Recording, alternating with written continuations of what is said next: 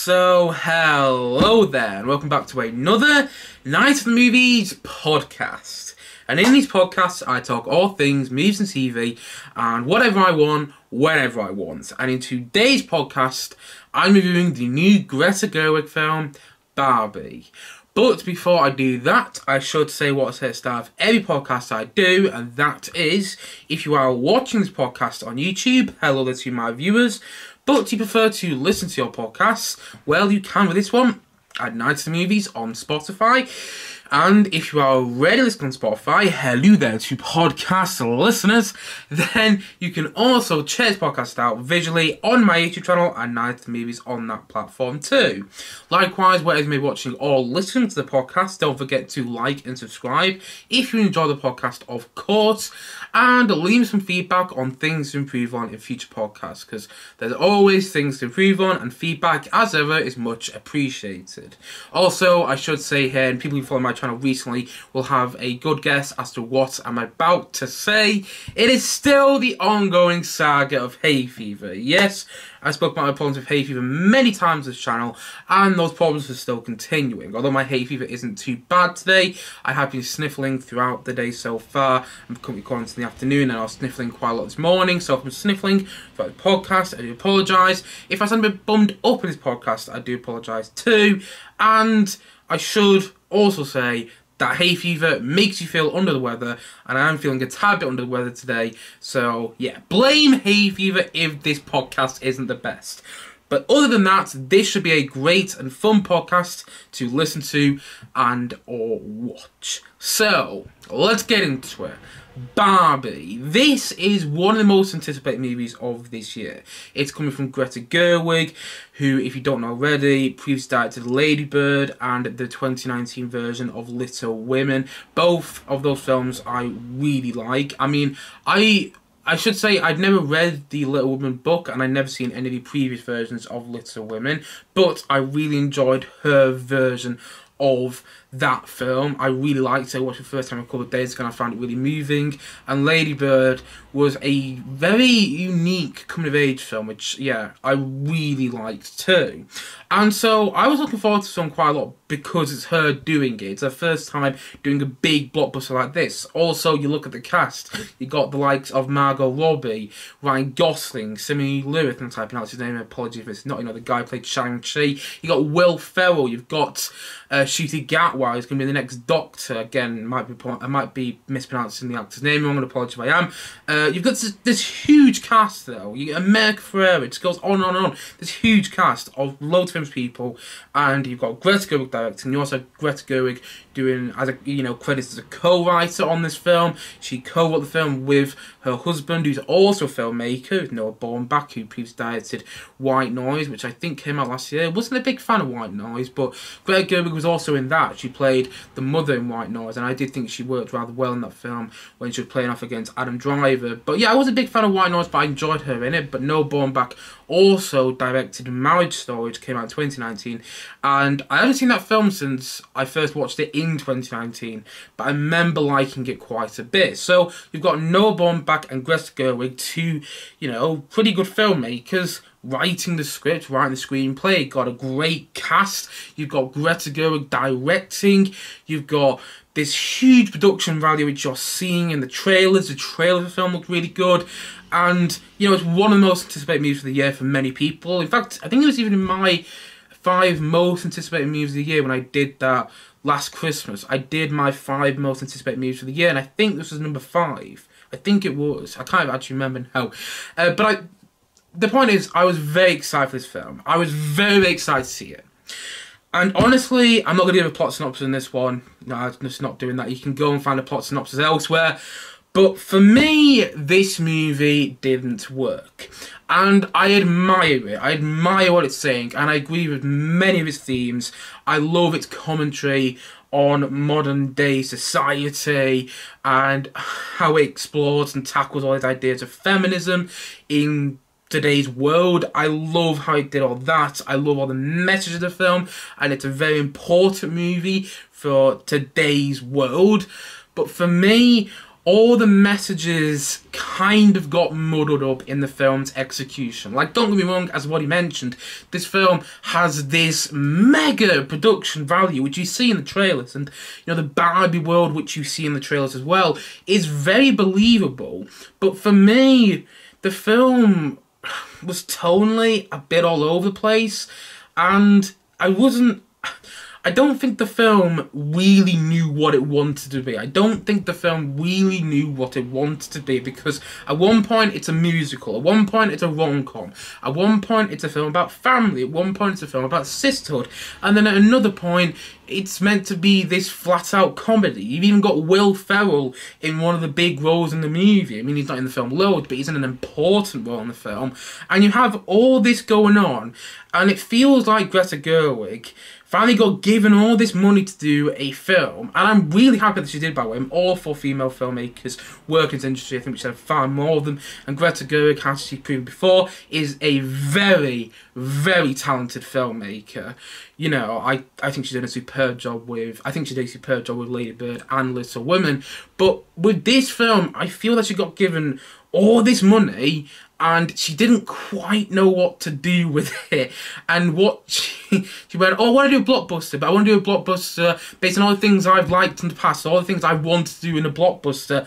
And she tried to do way too much. And really, what I think she should have done is focus on one thing, like just make this into a musical, or make this into a comedy, or not try and do all these different ideas, because there are some really good moments in the film. The musical numbers work quite well, but they felt like they kind of came out of nowhere. They felt like they came out of nowhere, and by the time we got to these musical numbers, I was sat there going, oh, this is a really good and entertaining moment, but why is it so late on in the movie? And why is the comedy coming at a moment that's just after this really serious scene about America Ferrera's daughter and how she perceives people in how she perceives Barbie in the modern day world? Why are we getting all this comedy, which is feeling a bit jarring because of the way the film is being structured? And I don't think that the execution was totally there. It's a well-directed movie, but it's well made, what I'm saying. It's well staged. There's a lot of really good camera movement in the film. And again, the production value, I could go on about the costume design, the sets that you see in the movie. It's great. It's grand. It's brilliant. But for me, what I mean by the fact that it got muddled in this execution is that I don't quite know what film it wanted to be. I don't really get what I was watching. And a lot of it as well felt like an inside joke, which I didn't quite get, because I've never played with Barbie in my life. I've never been really interested in Barbie. In fact, my only exposure to Barbie has been in the Toy Story movies, and I really enjoy those movies, but, you know, the point is, I've never been interested in Barbie in my life, and the chances are I never will be.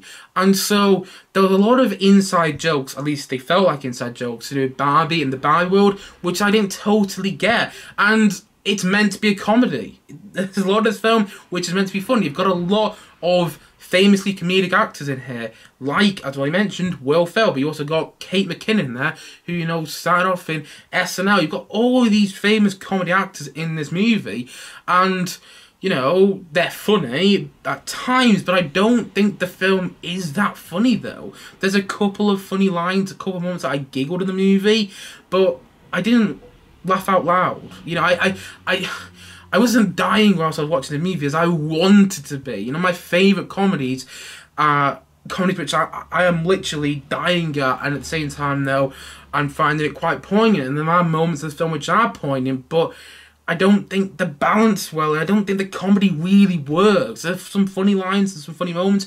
Ryan Gosling is quite funny as Ken.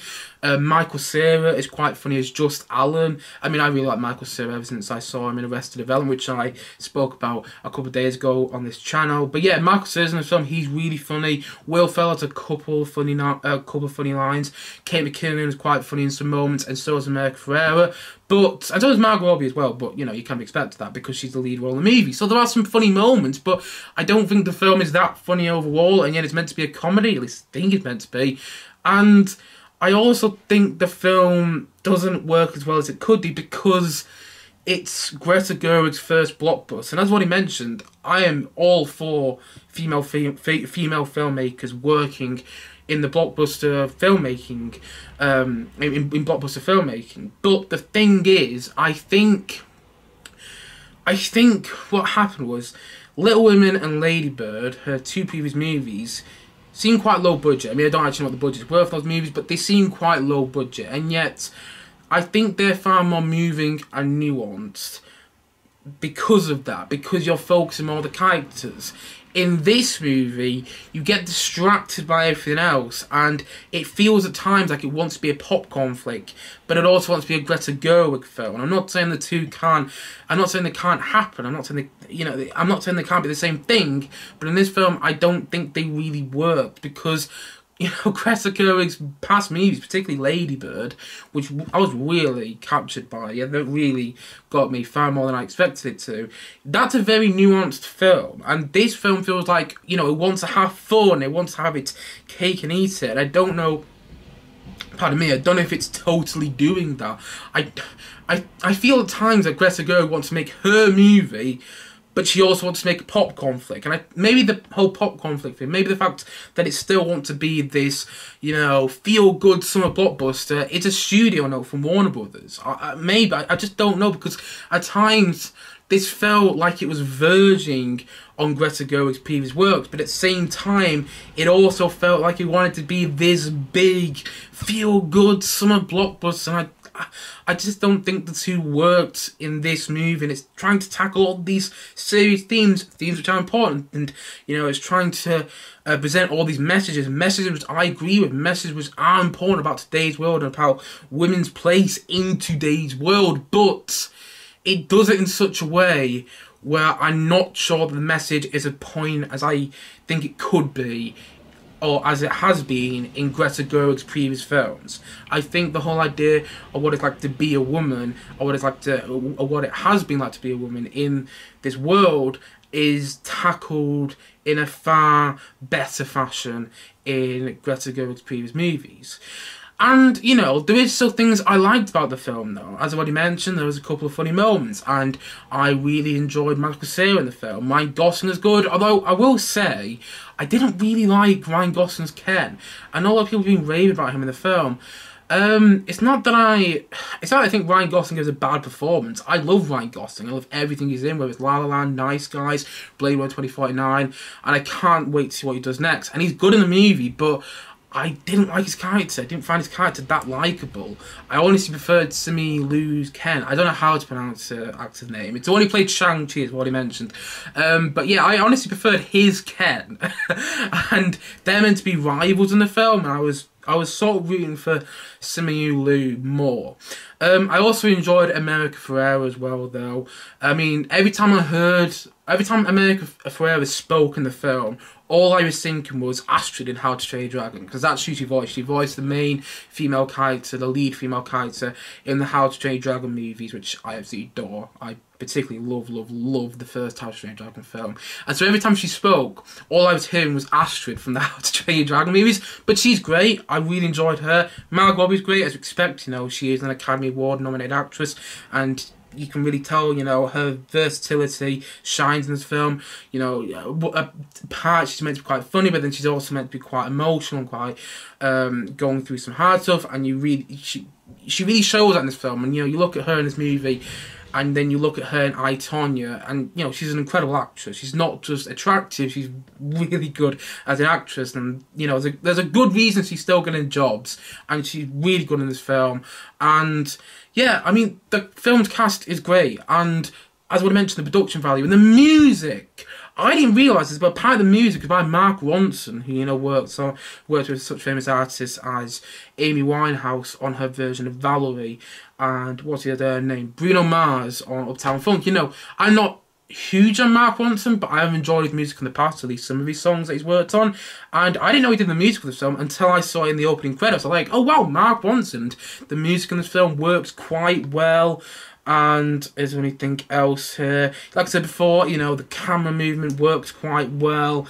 And I do feel that a lot of people are going to love this film. I really feel that. I feel that a lot of people are going to come out of this movie and saying this is one of their favourite films of the year.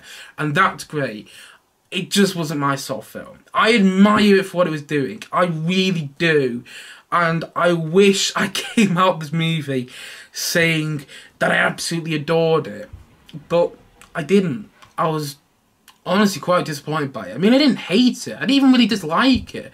You know, disliking this film would involve me getting emotionally invested in it. That's something I never really did. I never really felt engaged in the movie. I wasn't engaged in the story or any of the characters or the filmmaking, the visual style. I wasn't really engaged in any of that, you know, and I didn't really feel that emotionally invested in the story or any of the characters either. And maybe that's another reason it didn't really work for me, because I didn't feel that emotionally invested into this movie. I never really got into it, and that's another reason it's not really one of my sort of films, because I wanted to feel so much more engaged in it than I actually did, and I don't know why, but it just didn't work for me.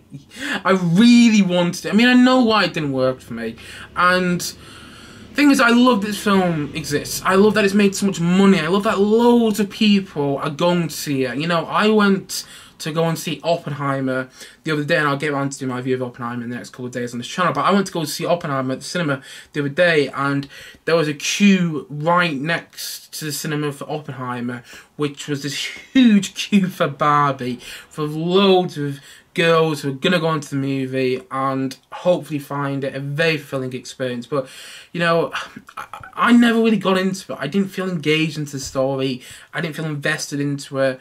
And I honestly felt that most of the film for me was really unengaging. And, you know, I still can't wait to see what Greta Gerwig does next. I can't wait to see what she does next. There's some reports out there that she's going to direct 2 Narnia movies for Netflix. And you know what? If she can do Fantasy World, those movies I reckon will turn out absolutely fantastic. So I can't wait to see what Greta Gerwig does next. And I still really like her as a filmmaker, but I feel that she was trying to make about 5 different movies at this one. And the film's under 2 hours, and yet it's doing all this, and at times I was like, flipping at you.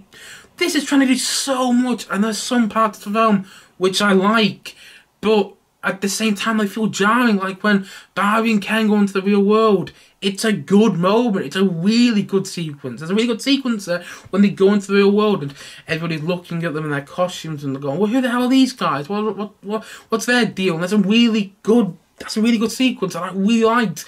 But then it tries to be funny at the same time. It feels like it goes to a comedy straight after. I'm like, why? I don't know what film you're trying to make here. And there was also one young character from this is young girl you meet who gives this speech to Barbie about how the Barbie doll has affected girls growing up and whatnot. And it's quite a powerful monologue. It's a really well written monologue. But because it's from this young girl who looks about 15 or 16, I don't know what age she really is, but she looks about 15 or 16 in the movie, I'm sitting there going, yeah, I don't believe you'd say that. I don't believe in any of that coming out of her mouth. I don't believe that she would actually say that. If it was from an older female character, then I'd believe it. But because it was her, I was like, yeah, I don't believe a young girl her age would actually say that. And, you know, the thing is, there is a speech from America Ferrera's character later on in the film about how difficult it is to be a woman. And I believed that speech a lot more, and it was another great moment.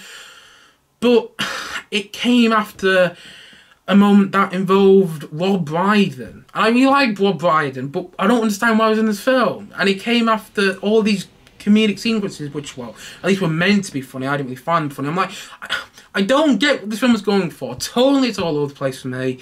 And it feels like about 5 different movies. And it feels as well like I want to be a Greta Gerwig film with all these poignant messages. And also a summer blockbuster popcorn flick. Pardon me. And I think those 2 ideas didn't totally gel in this movie. And so, it's not my sort of film, and I've explained why. But I admired it. You know, I admired this film, when I look back at it, I admire. When I look back on the film, I'll go, yeah, you know what, I admire it because of all these messages, which I agree with, all of its commentary on modern day society and how we view women. I agree with all that, but I just thought that it was trying to do too much. And, you know, in the end, maybe I just didn't like this film because I'm not a woman. Maybe that's why. But I really, really want to like it. And I'm a fan of Greta Gerwig, and I can't wait to see what she does next. But for me, this was a bit of a miss from her. But I'm really happy that other people love this movie. And if you saw it and you absolutely adored it, that's great. I'm so happy for you. And I can see why a lot of people would love this movie to pieces. But for me, it just wasn't my type of film. That's it. It just wasn't my kind of movie. Oh well, I can't love everybody. I can't love everything I see. But I admired it for what it was doing. It just wasn't for me. And that's how I feel about Barbie overall. And so, all in all, I'm going to say that Barbie, I'm going to say that it's a 5 out of 10 from me. Honestly, I don't know. I don't feel I should give a rating on this film because of everything I've just said. I was really deliberating whether I should give a rating to this movie because of my experience with it. I was sat in the cinema and it was full of people who were not like me. You know what I mean? I was sat in the cinema thinking I was a bit the odd. I was kind of the odd one out, and I'm thinking that maybe I shouldn't get. I was thinking before I did this podcast today that I shouldn't give this film a rating because I don't feel I'm the target audience for it. So I was deliberating about that bit. But at the same time, though, I feel that a film like this should be universally appealing to everybody, though. And for me, it didn't really. It felt like, as what I mentioned, there was this inside joke on that I never really got with a lot of the comedy. I mean, I understood the themes, I understood many of the messages, and I really liked his commentary on feminism and women in today's world, as what he mentioned, but for me, it felt like I never really got into it. And so, yeah, I was really questioning whether to actually give this film a rating or not, and I have given it a rating, but also take my rating with a huge grain of salt that I'm not the target audience, because I'm not the target audience for the film, and I admire it, but it's just not for me. As I mentioned, that's why I took the film overall. I admire it, and it's just not for me. And I've been rambling way too much about it, so I'm going to round this podcast off by saying once more that the Barbie movie wasn't for me, but I admired it, and for that reason, I'm going to say that it's a 5 out of 10. I'm going to say that Barbie is a 5 out of 10 from me.